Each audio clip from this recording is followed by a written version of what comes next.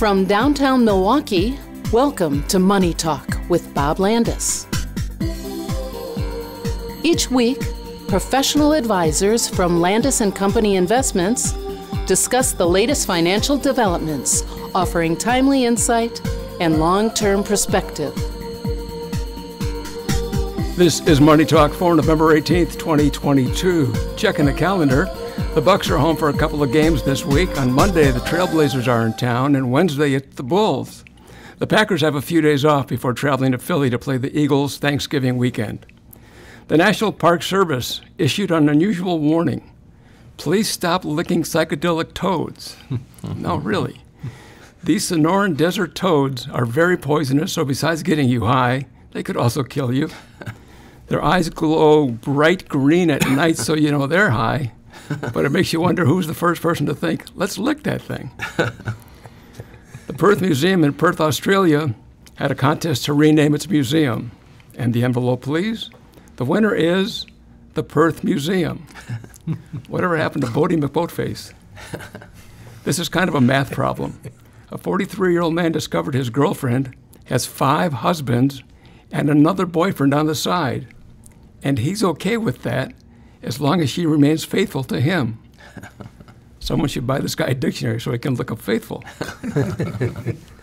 Gregory Foster, a California man with a passion for hot peppers, earned his latest Guinness World Records title by eating 10 of the hottest peppers in the world, Carolina Reaper chilies. He ate those 10 in 33 seconds. I'm guessing he doesn't have a lot of close friends or even friends that want to stand close to him. On the podcast today, we have Art Rothschild, Mike Hoelzl, Joel Dresang, and wrapping up the week, here's Kyle Tetting. Well, not too spicy of a week for the markets, at least. The NASDAQ down 1.6%, closing at 11,146. The S&P down 0.7 for the week, closing at 3966. And the Dow essentially flat for the week, closing at 33,748, right where it began. For the year, the NASDAQ down 28.3%, the S&P down 15.8%. And the Dow Jones Industrial Average down 5.7%. On the week, the benchmark 10-year U.S. Treasury yield moved just a tick higher, closing the week at 3.82 after starting at 3.81. So, maybe some signs that while we didn't get a positive week this week, we didn't give back all the gains we've gotten the last month and a half, Art. And yet, despite a largely quiet week for economics, a largely quiet week for the markets, there's still some big losses on the books even after the last 6 weeks. I think I'm encouraged by the fact that we didn't turn around and give it all back, but that doesn't mean that it hasn't been a tough year so far. Yeah, definitely a tough year so far, but the week, especially when you had marauding Fed governors going around the country talking about more pain that they're going to inflict and how we shouldn't expect interest rates to decline anytime soon. As a matter of fact, they're going to go higher. So the fact that stocks ended flat to slightly lower, the fact that interest rates stayed relatively the same as they were, a week ago, with no significant news, as you suggested, to impact investors, I think it's pretty good that investors stay the course. And was today Triple Witching Day or one of those days as well, which you can expect? Yes. Yeah. So all things considered, I think we escaped, pretty well. Yeah, Triple Witching Day, of course, a pretty nuanced and out there concept for investors that aren't used to looking at kind of the intraday moves of markets. A reminder, of course, that there's all kinds of complex market derivatives that have set maturities. There's certain points in time in which all of them kind of converge upon themselves, and Triple Witching is this kind of idea that all of these different contracts for all of these different types of things all kind of merge at this one point that can wreak havoc sometimes, cause certainly heightened volatility. And despite all that, despite those convergences, pretty encouraged by the fact that things didn't just fall apart the way they could. As we said, the Dow finishing almost entirely where it started, just about unheard of. You get enough measurement points, you're going to find some of those, right? It's the law of large numbers. But I think important to point out, Joel, as we look at some of the economic stuff, it's more or less more of the same, right? Some signs that inflation starting to continue to come down. If that's not stringing too many too many hedges into that same conversation. No, it's always good to put qualifications in what you're saying. So yeah, I mean, we're seeing continued moderation of inflation, which is one of the things that we want to be seeing. It's the thing that we most want to be seeing from what the Fed's been doing with the interest rates. We began the week with the Producer Price Index, which is looking at inflation on the wholesale level. If you compare it with a year ago, that rate was the lowest it's been in 15 months. If you take the more volatile aspects of food and energy out of there, then it was the lowest it's been in 17 months. So that's a good sign. It's still high. It's still, it's 3 times more than what the Fed wants as far as the inflation rate, but it's still up there. We had signs in the capacity utilization from the Fed that came out on Wednesday that there might be some easing in that, which is also a sign of easing of inflation. So that's a good sign.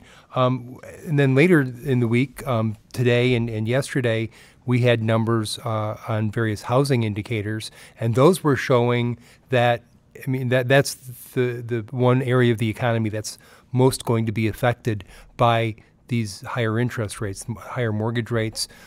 Demand for housing is going down. So, we had word from the National Association of Realtors that October saw the 9th month in a row of closing home prices, home sales.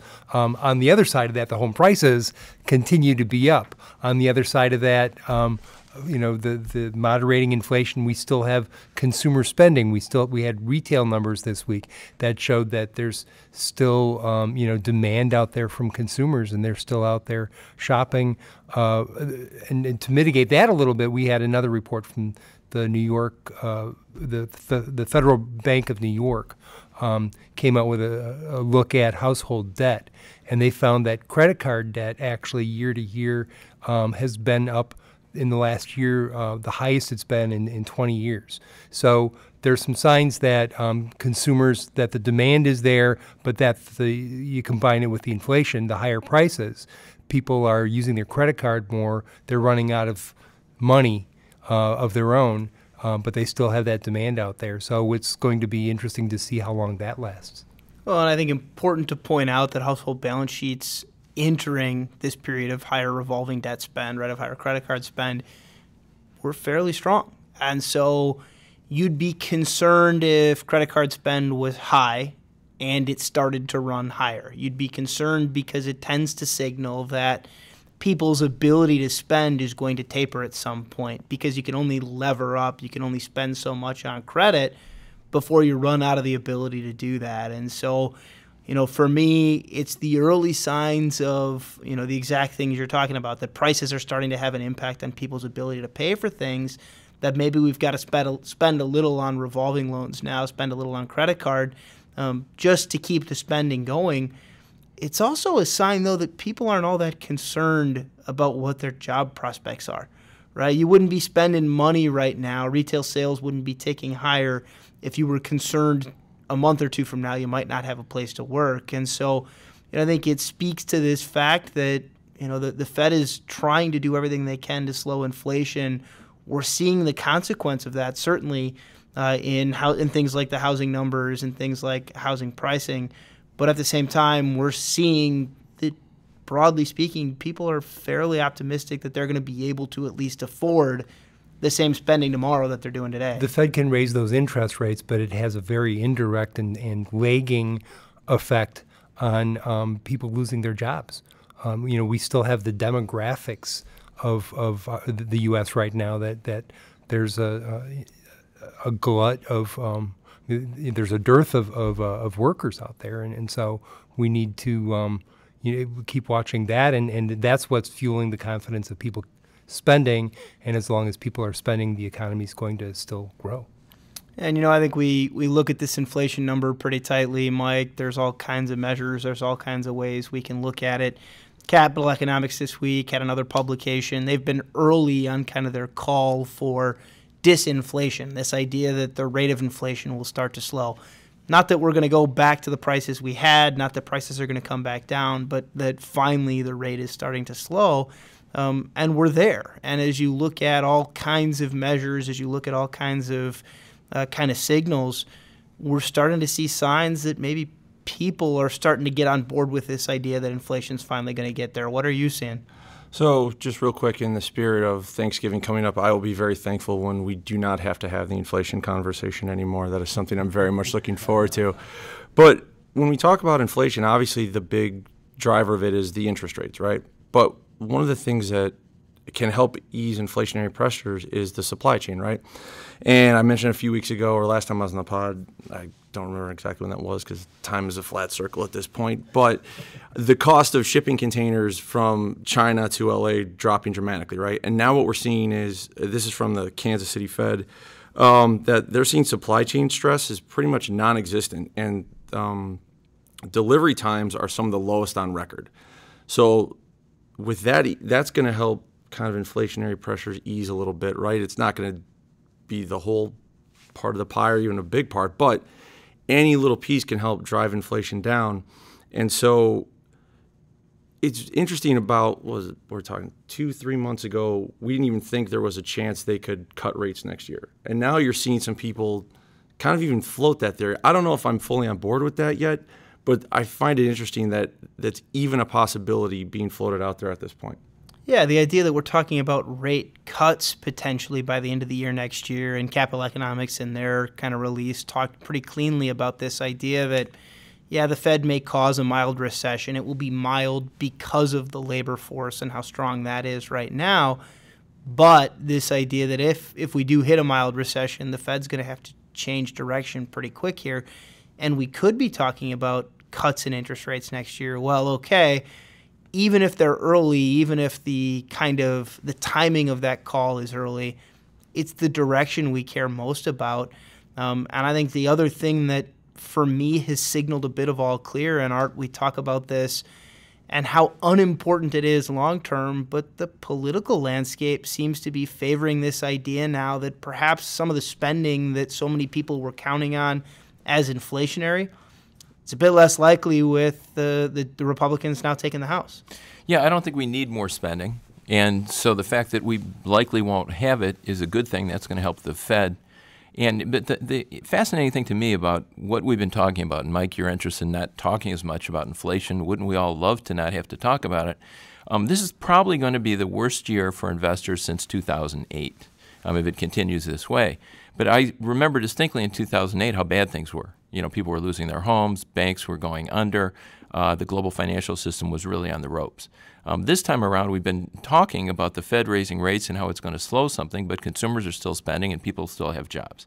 And even in contrast to 2 years ago when we had the pandemic, when stocks dropped 30%, in 1 month, and that quickly changed. So this is a different time, and so we're talking nuances here.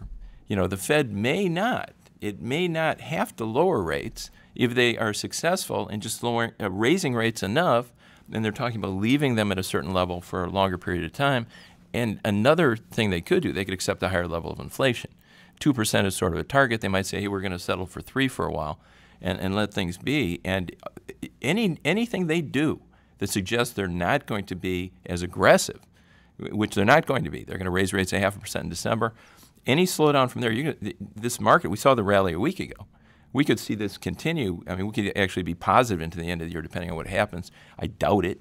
So, but it's like we're waiting for disaster to happen that hasn't.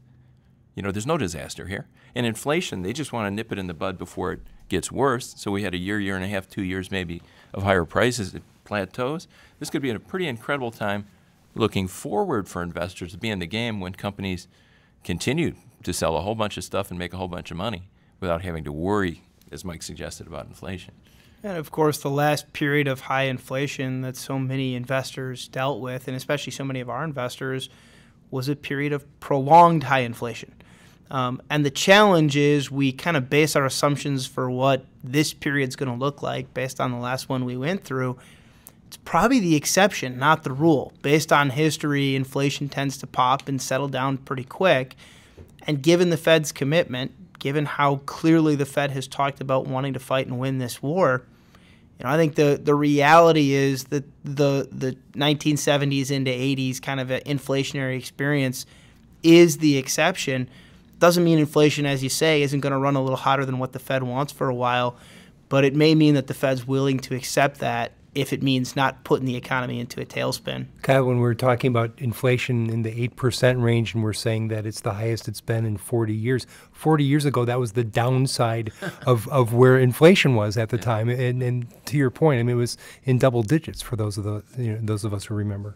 Yeah, and unfortunately, again, I think you're the victim of your latest experience, and that was the latest experience of inflation. And so many are going to kind of extrapolate out what it's supposed to look like. Well, the reality is it's dangerous to say this time's different. They're all different. I think the other piece that has come out of this, and you pointed it out rightfully, is this is the worst year we've had for the type of investing that we believe so strongly in. Art is, well, okay, is the 60-40 portfolio dead? It's the headline that's been written, I think, far too many times. My kind of take on that headline is maybe this is the start of a new period for the 60-40 portfolio, right? That the last 10 years were a period in time in which the 40, the bond component of your portfolio, that 40%, didn't do what it had been doing for the better part of 40 years because interest rates were as low as they were. Well, remember that interest rates are 3 times higher than they were 10 years ago. And so all of a sudden you're talking about a period in time in which the math is going to work substantially different going forward than it did looking back. Yeah, to your credit, the Wall Street Journal followed your lead. You suggested this in our advisors meeting 7-8 weeks ago, that this was the worst time period since, as the Wall Street Journal pointed out, 1937 for this type of investing. Now, I'm in my 31st year here. We've been doing this forever. It works, and it works over long periods of time. So the Wall Street Journal points out, okay, the math isn't working this year, but that's 1 year out of, do the math. I can't even, 80, 90 years. And so we think it's a great way to invest, and we do expect to make money going forward. And yes, it'll be nice if the bond component provides positive returns. There have been decades in the past where bonds did better than stocks. And I don't anticipate that because stocks have been hammered so much. So I'd rather buy stocks for gains. Cash is doing great as well. But I think the mistake investors make is by judging a methodology that works by 1 year in which it's disappointing. And that's all we're talking about here. It's a disappointing year. We're not giving up what we do just because somebody has pointed out, oh, it's bad. Well, of course it's bad. But if you go back 3 years and you've been invested in a balanced portfolio over 3 years, you're making money. You go back 5 years, you're making even more money. You go back 10 years, you're making even more money. And I'll bet you, although I don't think we can legally do this on this podcast, that the next 10 years will do well too. So all I can do is keep my fingers crossed. Yeah, no, I think that's right. And of course, it's all about investing in what you know, right? It's all about investing in kind of the ways that we know historically work out. Mike, we got a good example this week of kind of something that seems to have not worked out in a reminder on the cryptocurrency thing. And, more and more keeps coming out about the collapse of this FTX, this cryptocurrency kind of based company. But I think a reminder for investors that you want to focus on what you know. Exactly. I mean, I believe I said this before on the podcast, but when people bring up cryptocurrency in meetings and stuff like that, my question to them is, why does the price of a crypto go up or down? And I just get blank looks. And I go, well, there you go. If you don't know why it goes up or down, you shouldn't be involved in it. And as you said, this week, the more details that come out about this, the more it just shows that, you really shouldn't be in this because it is completely unregulated. It's the Wild West. They can do whatever they want. You think you're invested in, the latest, greatest thing, but some 30-year-old in the Bahamas is just basically stealing your money. And I'm not speculating there. That's actually what happened. So it is a good reminder to clients of, listen, this year might have been rough, as Art said, with 60-40, but it's worked for years. Always following the latest and greatest fad isn't a guaranteed success to get you anywhere. There are going to be bumps in the road, but if you stick with what you know, in the end, you're going to be the tortoise while the hare is tripping over Bitcoins left and right trying to get to the finish line. I definitely appreciate that perspective, Mike. I think a good place to end it here this week, a reminder Next week, Thanksgiving, we'll have our annual tradition, our Thanksgiving giving podcast for you. I'd encourage you to tune in. I think some pretty good ideas about, even in a year in which we're down as much as we are right now, how you can maybe take advantage of some of the opportunities that are out there, how you can ensure that you're enriching those organizations, those individuals around you that you want to. And so, as always, thank you for listening. We enjoy doing the program for you, and we look forward to talking to you next week. Thank you for listening to Money Talk with Bob Landaas. If you have a financial question you want answered on next week's show, email it to moneytalk@landaas.com.